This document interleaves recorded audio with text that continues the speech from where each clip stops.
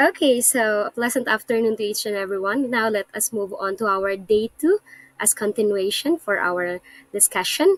So our lesson for today has something to do with our lesson yesterday, of course. So let's go back to what is weathering. So weathering does not describe the weather, but rather the process by which rocks breaks down into smaller pieces.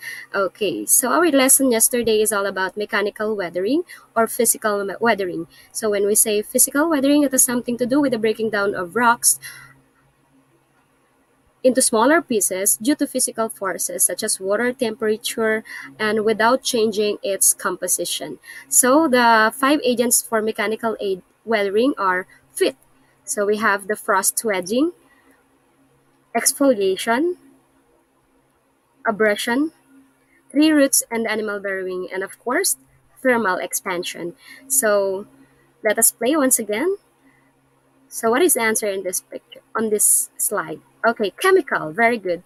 That has something to do with our lesson for today. So we're going to move on to chemical weathering. So in chemical weathering, weathering happens when rocks break down due to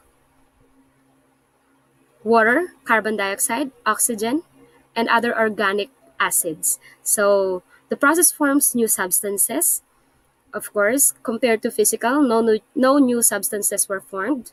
In chemical, new substances were being formed. Okay, in chemical weathering, we're going to memorize four, the ocho, oxidation, carbonation, hydration, and of course, organic acids. Okay, first one is oxidation. So, oxygen combined with iron to produce iron oxide or rust. Hence, some of the colors of the rocks are red. Next is carbonation. When carbon dioxide from the atmosphere dissolves in rainwater, carbonic acid is formed. Precipitation that contains carbonic acids reacts with the minerals in rocks in a process called carbonation. Third is hydration. Water weather rocks either by dissolving their minerals to form a solution or by combining directly on some minerals to form new minerals.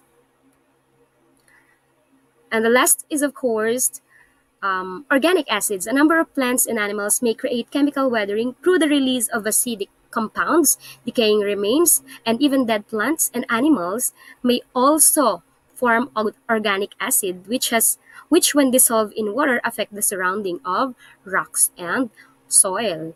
So again, when we say chemical weathering, there are four factors or processes that affect occurs. It includes oxidation, carbonation, hydration, rather, or organic acids. So, ocho. I think that's all for today for the 5-minute lesson. Thank you for listening.